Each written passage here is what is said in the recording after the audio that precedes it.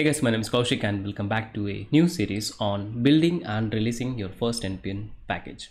Throughout the course, we are going to take the ortoni report as an example that I released recently.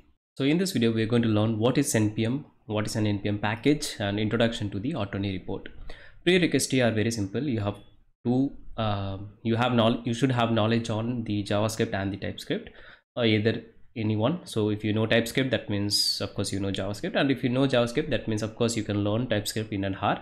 If you do not know about it, no worries, I have both the playlist, you can go and check it out, link will be in the description.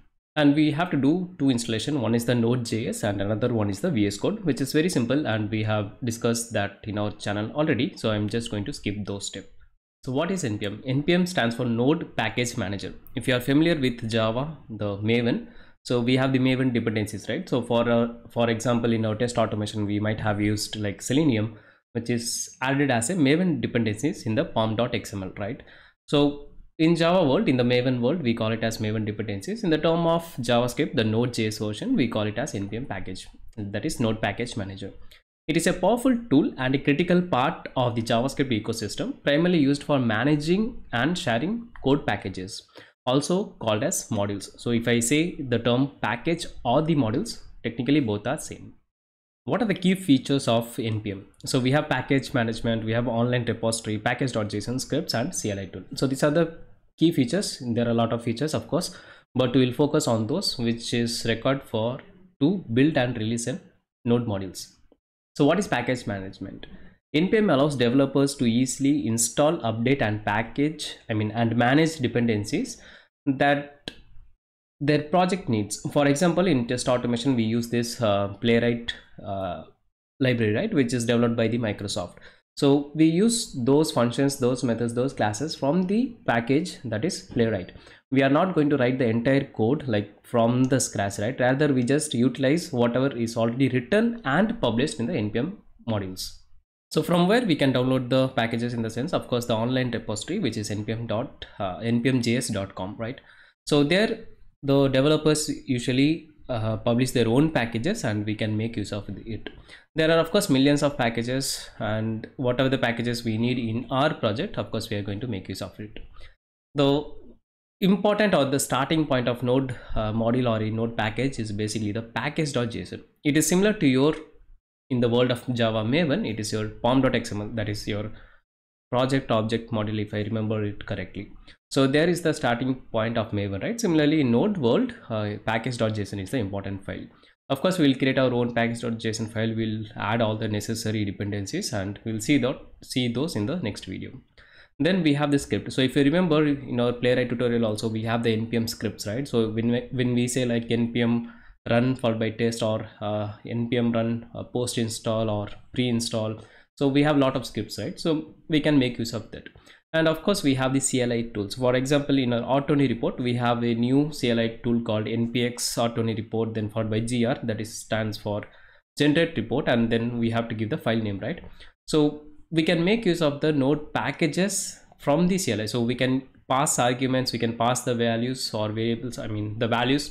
Then we can make use of the terminal. That is what command line interface is all about. So what is an NPM package? NPM package is a reusable piece of code that can be shared, installed, and managed using NPM. It can contain a variety of resources, including JavaScript code, the JSON file, the images, style sheets, and more, right? Packages are building blocks of Node.js applications, allowing developers to leverage existing solutions rather than writing from the scratch. As we already discussed, we are using the Playwright package. Did we create it? No, of course, we just added as a dependency or added as in modules, and we are making use of it, right? So let's learn few of the key features of NPM packages. The first one is of course the package.json. As I said earlier, it is the starting point of any node project. So it will have like name, version, descriptions, author, license, and dependencies. So license I will not go in depth, but if you want to release a package and you are going to allow it others to redistribute, you can go with the MIT license, or else in my case I have the GPL3 license. That basically means anybody can use it, anybody can reuse it, but cannot publish. So it's basically will be on my name, but of course you can edit the code. It's open source, the code base in the GitHub, you can learn from it also. And the source code is basically like your whenever we install the npm packages, right? So if you go inside the node modules folder, you will find the package, and within the package we will have like src folder, the distribution folder. So there all the javascript codes are there. And one thing you have to make sure, like whatever the code we are going to write in TypeScript, eventually it will be converted into JavaScript. Now you might ask me, hey Kaushik, you can go straight away and write the JavaScript, why are you using TypeScript? So already we have discussed the difference between JavaScript and TypeScript and how it differs and what are the key features we can leverage as a developer. So go and check it out, the TypeScript tutorial videos, of course in my channel or any of your favorite creator package, playlist. Then of course we have the dependencies. So dependencies, as already discussed, whatever the package we are going to release in the npm as a module, we can make use of it. Then we have the readme file. Readme file plays an essential role, and I will make a video on the particular readme file, right? How to write it, how to make sure you have all the informations and everything. Readme file is nothing but basically it tells you about your project, how to do the configuration, what are the features of your project, and few other details. Then we have the distribution file. So some of the npm packages include compiled and minified version of their source code for distribution.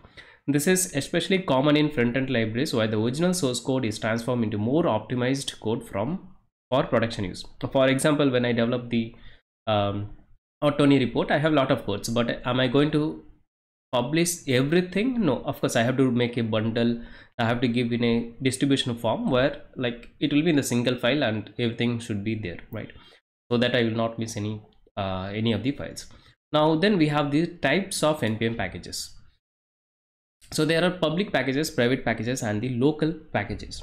So private means, of course, you, as the name suggests, if you want to share within your closed circuit, or maybe you have some kind of like paid plans, probably you can do that. But we will not focus on the public package because I haven't learned it yet. So I will go with the public and the local packages. Public in the sense, as the name suggests, anybody can use. Once you upload it to the npm.js.com, the package, the node packages, of course anybody can use. And then we have local packages. Local in the sense like it will work in the connected network, peer-to-peer connections, or else if you want to do the development and you want to test your local packages into another project in the same system, then of course we are going to use it. So in our case, of course we'll see the local packages a lot, because of course while developing, of course we have to do the debugging also, right? So of course, yes. And how npm packages are used in the sense like it is basically the installation, that is what we mostly use: installation, publishing, and the versioning. So publishing in the sense like when we say like npm install, that means what are the node packages already there in our dependencies, that is package.json file, it's going to do the installation from the cloud, right? And versioning in the sense like if you have like major minus version, then if you want to use particular version and if you don't want to use the latest, or maybe you found something wrong with the latest version, you want to revert back, of course you can go based on the versioning. So if you remember, whenever we add a dependencies, for example, let's say playwright, the latest version might be like 1.46, but if you do not like the latest version and you want to use the previous version, you can just simply say npm install playwright, then followed by the version name, that will install the particular version. And versioning is a little bit vague, I will say, so because we have the semantic version. So semantic version in the sense like, for example, we can start with 001 and then we can follow like 0.0.1.0, like that also we can do like 4 digits, 3 digits, or 2 digits. It depends on the package and the developer, I will say. In my case, I follow the 3 version semantic version. For example, I started with 0.0.1 and then followed by like 0.0.2, and once it reaches the 9, instead of saying like 10, I will say like 1.1.0. so that is how I followed. It depends on the developer, so let's not worry about it. Okay, now introduction to ortoni report. So I have already made a video on ortoni reports, several videos, so you can go and check it out. Just in case if you wonder what is ortoni report, it's a alternate report to the playwright default reporter. Why I created this in the sense like playwright report is, of course, it's a great, it has all the steps, like all the attachment, all the videos, all the screenshots, and all the meta information that we need in our project. But the thing that I felt like missing is the dashboard. So in the dashboard we have like chart where we say like the pass percentage. If you want to give some meta information about your project, for example, we have this logo, we can attach the project logo or the organization logo in the report, and we have like author informations, we have project type, we have few other metadatas, right? So I thought, personally, I believe that those are key components, but because if you see reports like the extent report or the allure report, we have all those support, right? But in the playwright default reporter, it's missing. And of course I don't like the UI much. It's just like simple list of tests. Once you go to the test, it will give you some the relevant test details, right? But I like the 2-column features where all your tests will be in the left hand side, and once you click on that, your dynamic test result will be on the right hand side. And of course we have a beautiful dashboard with the beautiful CSS. So that is the reason I personally created. And of course, once I create any product, you know me, I will try to release the tutorials also.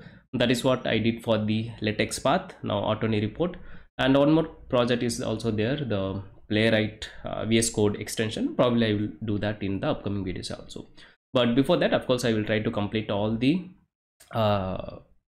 this particular playlist. Okay, so from the next video we'll learn about the NPM. We'll create our project, we'll learn all the details, all in details. Okay, so thanks for watching. See you in the next one very soon. If you have any queries, feel free to ask me in the comments. I'll be happy to reply. Tata, bye bye, take care.